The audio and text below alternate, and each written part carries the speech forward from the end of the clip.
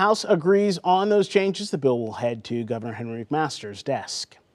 Meanwhile, the state's nearly $14 billion spending plan for next fiscal year will be up for discussion this week.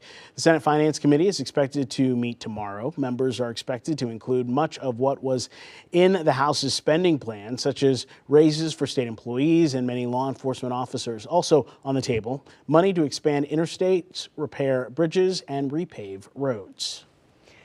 We don't like talking about it, but we do need to tell you that the date to file your taxes is coming up. And if you have a tax bill and you're worried that you can't pay, the South Carolina Department of Revenue is offering some good advice. They say, first, don't panic. Both the IRS and the SCDOR offer payment plans that they'll make that available to you. They say you should not delay in filing your return.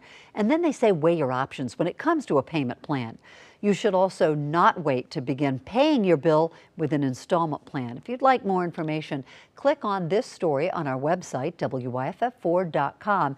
And remember that tax filing deadline is next Monday, April the 18th.